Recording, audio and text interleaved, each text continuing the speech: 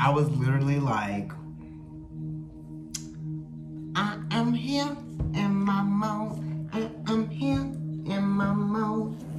But I'm a million different people from one day to the next. I can change my mode. No, no, no, no, no. I said I've been down.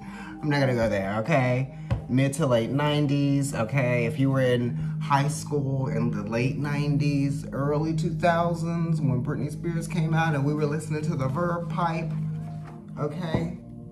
And the Verb. Remember they came out at the same time? Ciao.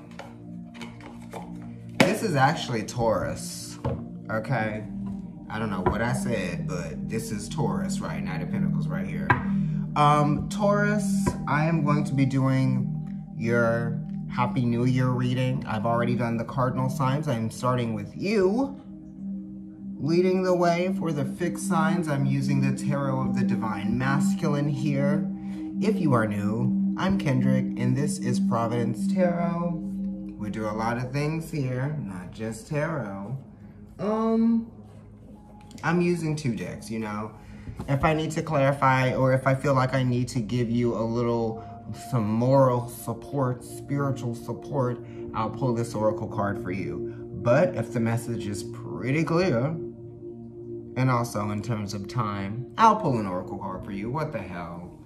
Anyway, right now I am burning lemongrass, which is kind of nice. I like it. So Taurus, let's see what's going on with you. As a collective, we are still experiencing Uranus, the Great Awakener, in your sign. And it's been there for quite a while. Right? Happy holidays. I mean, I guess they're over now because we have made it to the new year. The next holiday is probably going to be some sort of federal holiday. You know, celebrating some president or something. George Washington's birthday, President's Day, MLK. That's all, you know, January. And then we have Black History Month in February. And that is also Valentine's Day, which kind of squares you, you know, because it's Aquarius season, which is quite interesting. And Aquarius season is about humanity, right? Love of humanity, but then also romance, because Uranus, the sign, the planet that is the ruler of Aquarius, is the esoteric ruler of Libra, which is ruled by Venus, the goddess of love. Anyway, we've cut your cards, Taurus. At the bottom of the deck, you have the Chariot. That's your overall energy. So Taurus, people who have a Taurus stellium, you know, Taurus sun, moon, rising, or if you are an honorary Taurus with your sun in your 2nd house, this reading is for you. Don't forget to like, share, and subscribe. Also follow me on Instagram. It is Providence Tarot there. And also there, I am NYC Kendrick, which is kind of like my dance and fitness account. Personal, you know, it's my first one. Anyway, the Chariot is talking about victories, moving forward. You maybe learned a very valuable lesson and now you're ready to move on from something. You know, this is connected to a transitional energy, transient energy. Also, you are rediscovering your power here. And this is what is encouraging you and motivating you to keep going, right? You're rediscovering a sense of power within yourself. And it's motivated by, you know, an emotional awareness for what it is that you want, or what it is that you want out of life. Ask yourself, what's more important in this moment? And are you living in the moment, or are you living in the future? You know, are you living in the past? Are you living in this moment, or are you living in the future? And I say that because this is a 7, you know, and it's connected to the 10th house, you know.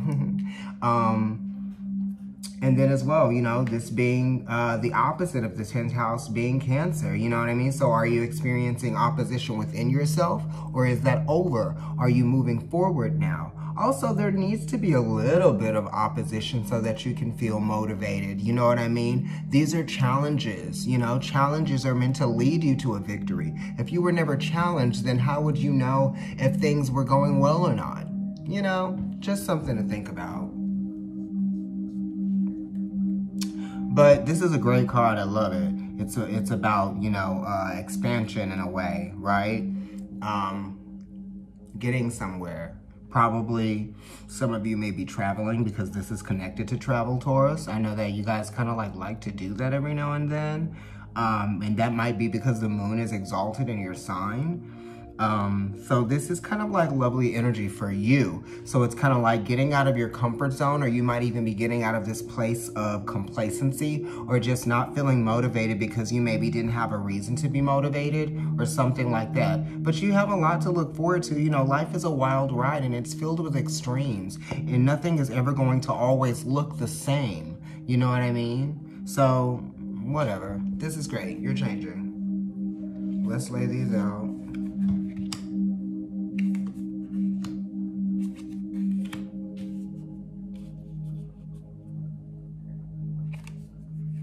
Also, there's kind of like this sense of impatience there with the Chariot card too, because that kind of has a sense of impatience there, right? So I want you to pace yourself, you know, take it easy, right? But the Chariot is a great card. Let's look at what's going on in the center for you. Knight of Wands. So, with the Knight of Wands, we're talking about having to maybe let something go, or having to leave something behind, or maybe it's a short-lived something, you know. This is definitely connected to actions, right? Unpredictable actions.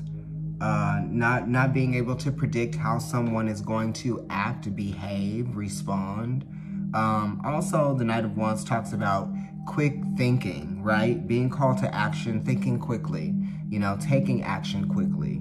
The Chariot is here, right? So maybe you need to take action quickly with something. It could have something to do with healing, just because this Knight of Wands is 1/3 Scorpio. And then, you know, the Sagittarius is talking about the optics. So maybe some of you need to go to the eye doctor, or maybe some of you need to get something checked on your car, with the Chariot being here and then it being the Knight of Wands, which is Sagittarius. You know, and Sagittarius and the Chariot card kind of like have that energy of moving, right? Quickly or fast. Make sure that you are driving the speed limit, and also make sure that you are not speeding, right? Or that you're wearing your seatbelt, all of that, you know, because I see the Chariot card here and then I see the Knight of Wands. Make sure that you're not speeding, and make sure that you're wearing your seatbelt, okay? And make sure that like everybody else is too. Let's see what the challenge is though. The challenge is a 7 of Wands, okay? So you got 2 7s here. Somebody might be 77, you know, this could be like an elderly person that you're having to look after, or that you're having to stand up for, right? They could even be living in a nursing home or something like that. Definitely with the Knight of Wands and the Chariot being here. The 7 of Wands is talking about standing up for what you believe in, you know what I mean? And it also is talking about being motivated and being driven yourself, right? Having a sense of intention and motivation to you, right? Not letting anybody push you around, especially this Knight of Wands energy, you know, because the Knight of Wands energy can be a little bit off-putting, because all it does is just kind of like,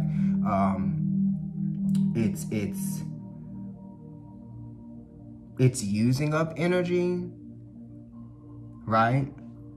Maybe using up fuel, maybe you're exhausted with this person, this Knight of Wands energy, you know? Somebody that is just like testing you a lot, that makes you feel like all you want to do is just kind of like run away or get away, right? Or stay busy so that you're not around them or something like that.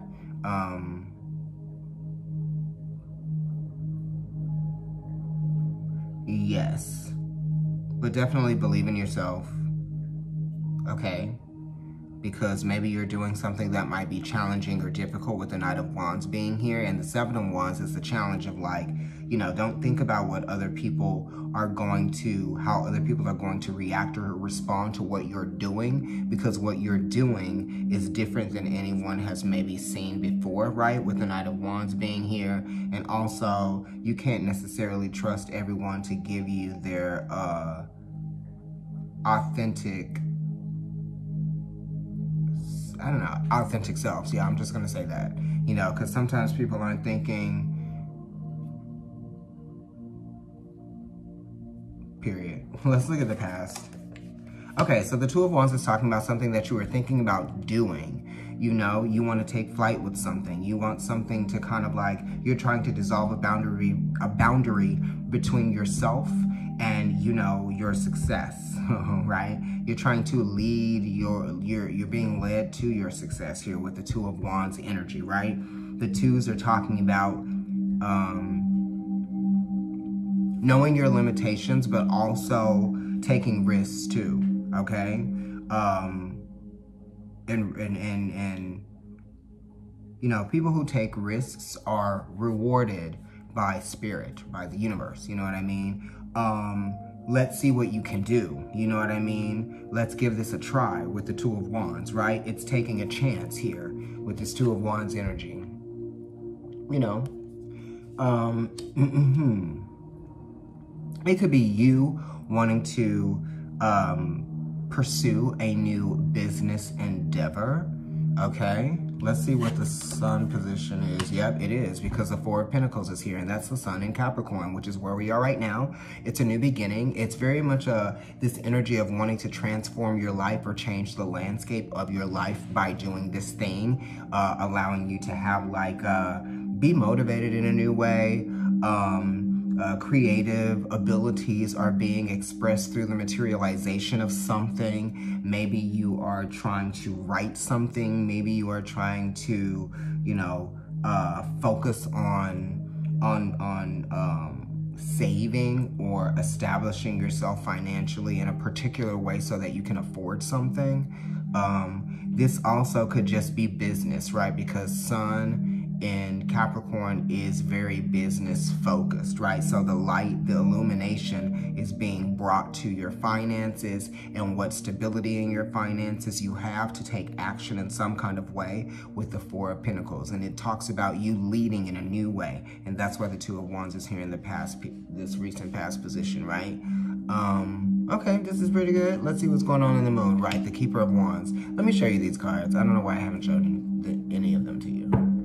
Chariot, right? Moving forward with something great that you've been thinking about, taking some risks, right? Wanting to expand, wanting to do some things that make you feel like you're, you know, there's some excitement in your life, right? You know, and here's the Seven of Wands saying that you're doing it for you and no one else, and that's what you need to remember. And then the Two of Wands is here saying, like, take a chance, take risks, you know? There's reward in this, you know? The only thing that's stopping you is you yourself, right? And the only thing to fear is fear itself. And to, you know, that's literally it. Yeah, it might be intimidating. Yeah, it might need a little bit more of your attention that you're used to giving it. It's gonna consume some of your time, you know what I mean? You're gonna probably have to spend some money to make some money, but it's worthwhile, you know? And then we have this Keeper of Wands here, which is, you know, this is also investments in your home, you know, because the 4 is connected to the 4th house, which is Cancer, right? And then the Chariot is here as well, which is definitely Cancer. And then you have the 7 of Wands here. So you're wanting to also do something like that. Maybe some of you are wanting to paint in your apartment, or maybe some of you are wanting to, you know, I don't know, pave a new driveway. Maybe some of you are trying to buy a new home, right? Or you're just trying to upgrade your home in different ways. Maybe it's the security system that you want to upgrade. Maybe it is, you know, storm windows and doors or something like that. I don't know. And that's only for people who don't like live in the city, right? Those are for people who live like out in the burbs. So we have the Keeper of Wands here, which is the Queen of Wands, and this is kind of like in your internal world, right? So you are curious, yeah? You're curious to do something, and that's what the Keeper of Wands talks about. It is definitely Aries energy, so it talks about leading with impulse, but with also intention, right? So you have the impulse to do something. It might have something to do with, like, you know, your confidence. It's telling you to believe in yourself because you have this inner spirit that is kind of like a spark, a fire, that is sustaining you and keeping you kind of like energized, right? So I don't want you to hold yourself back and creatively, you know what I mean? So you have to explore your creative limitations, right? So you have to kind of like experiment, right? That's what the Queen of Wands is talking about. Experimentation, trying things, you know what I mean? Putting things together and see where things go, right? That's why it's kind of Aries energy, cardinal fire. But then it's also connected to Leo because the sun is exalted, which is the ruler of Leo, in Aries, right? We got these sunflowers here talking about blossoming, talking about blooming. You've got the kitten, and then you've got the lion in the picture as well, which is talking about big or small, right? You can tackle anything. It doesn't matter how big or small it is, right? I love it.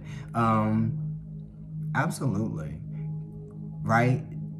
Seeds have already been planted. There's already growth here. There's already a little bit of prosperity. You know, you can see the prosperity in something. You know what I mean? So this is great. I want you to stay encouraged with that. What's kind of pulling you back is your own, like, actually, this is a great card. It's not really holding you back, but it's like your ideas. You know, you have a lot of ideas and you just need to get your ideas under control, you know, and that's what the Magician is talking about, because this is Mercury, and Mercury is like, it's movement, it's expansion, it's ideas, it's writing things down, it's connected to Pluto as well. So you're establishing a new sense of, you're newly empowered, right? Or you're about to be. You're kind of like trying to, and you are empowering yourself in new ways or different ways, or maybe you just feel like newly inspired to do something different because Mercury is talking about new and exciting things. And then the Magician is definitely an ace, so it's talking about new beginnings, planting seeds, powerful seeds, you know, your ego. This is a good boost for your ego, and also this is a positive way to exercise your ego. You know, this is a healthy narcissism here with this Magician card, because we're taking all of the elements that are available to you and we are making something that matters, you know, and it also has the potential to make money, right? Because the 10th house reduces to a 1. We got the Magician here. This is an ace, you know what I mean? You are the generator, okay? What is that song? Who sings it? The generator, you know, whenever you quit. Oh, whatever it is. You know, when it is. Oh, can you feel my motor? You're the one that started it. Who sings it? It's the Foo Fighters. Okay, so the Nine of Wands is kind of like, maybe you tried this before and it didn't work one time, or maybe you feel like I've been here before with this Nine of Wands, you know what I mean? Or maybe you had reasons to kind of like believe that something wasn't going to work, or maybe your ego was bruised from the last time that you tried something or you wanted to do something, you know what I mean? Or it could have just been from some past experience that happened to you that made your confidence dwindle a little bit, and not just in one area, just like in many different areas, because it is Sagittarius, you know what I'm talking about? So it's like considering the extremes of how you might feel, and just like really be patient with yourself, you know what I mean, with this Nine of Wands here, because you don't want to have it be like an all or nothing type of thing with yourself with this, because then you could be, you know, shortchanging yourself, or, you know, you may just be distracting yourself with this all or nothing mentality, you know what I mean? You just have to see where things go. You have to explore.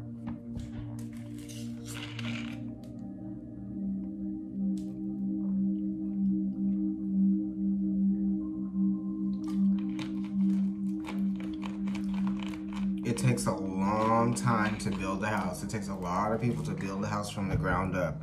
It takes a lot of time to grow a body of work. You know what I mean?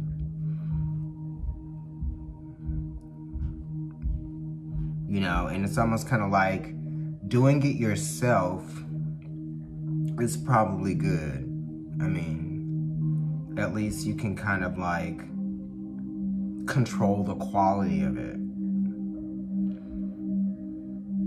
But the Nine of Wands definitely wants you to understand that you're not going to know everything, okay? And don't be upset or beat yourself up for not knowing everything. You know, let it be a fun learning experience for you, you know?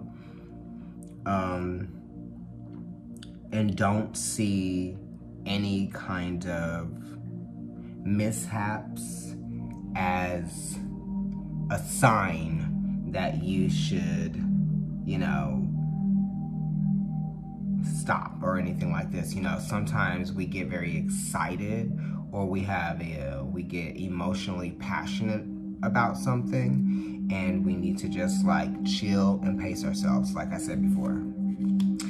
Eight of Pentacles. Okay, so this is really great. This is talking about like you have a knack, a talent, and a skill for making things happen, make things good. But this is kind of like perfecting something, right? This is what we're also trying to do too. So it takes time to perfect your work, right? And this is also a card of mastery, you know? There's a lot of Mars here. There's a little bit of Pluto here, okay? It's definitely talking about focusing on your strengths, right? That's how your work is going to be the most potent, when you focus on your strengths, right? And that's kind of like the energy of Mars and Pluto. Potency, focus, potential, right? The 8 is here. It's saying don't stress yourself out over things that like don't necessarily matter, right? Because this is Virgo. This is a Virgo card. Don't stress yourself out over things that don't matter, because all you're going to do is don't water down the quality of the product, right? Don't water it down, right?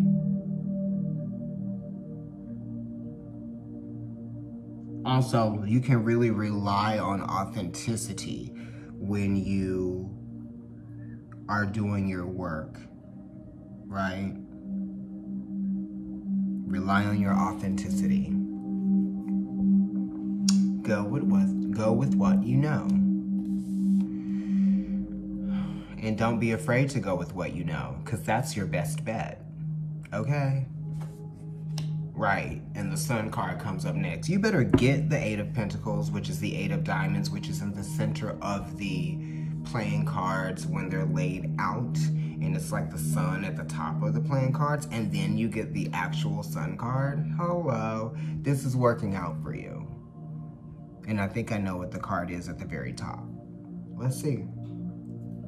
Anyway, the Sun card, you know, it's like you are finally there. You know, you're prepared, you're ready. This is also connected to like children. Maybe some of you are ready to have another child, or maybe some of you are thinking that you're ready to have children at some point. You know, you're closer to really realizing and believing that this is something that could happen for you.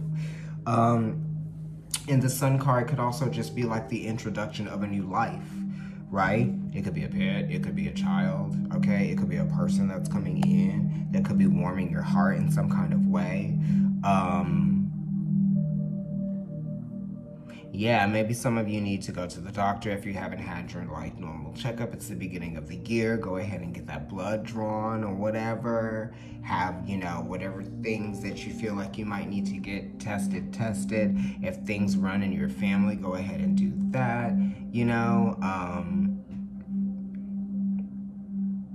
Yeah, also we're thinking about a healthier heart in the year 2022. So if that's like exercise, if that's eating, you know, more fiber or whatever it is, you know, just even thinking about the things that you put into your body, you know. Wow, the Wheel of Fortune right after the Sun card. So there's a lot of prosperity here. There's a lot of room for financial growth, stability, okay?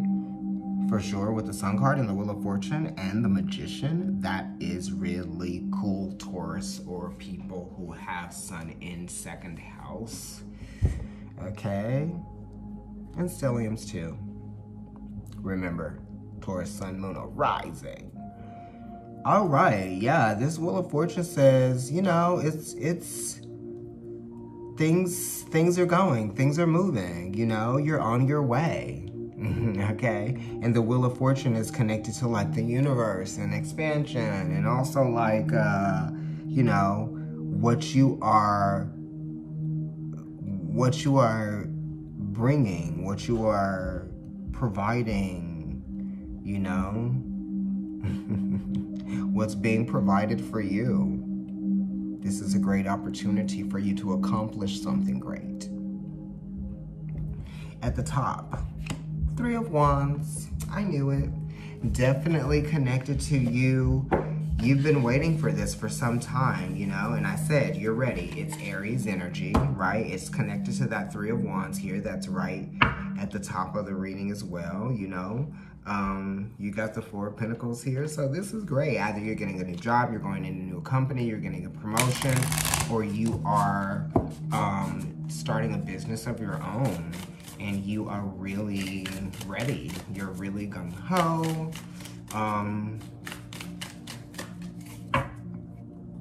Yeah.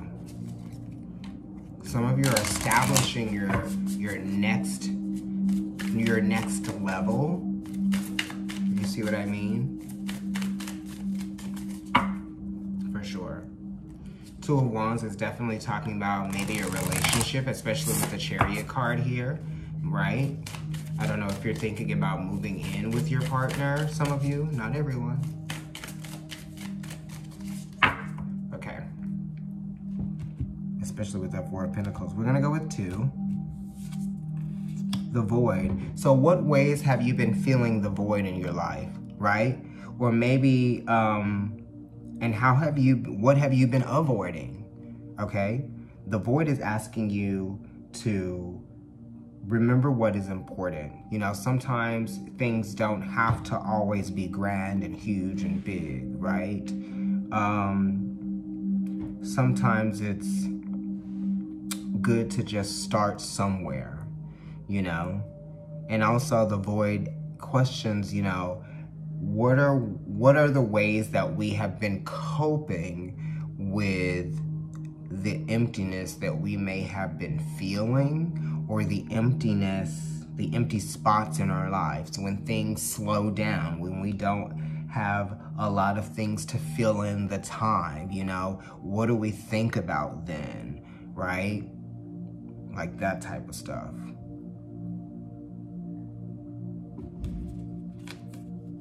Right, reclaim. It's like void, reclaim, okay?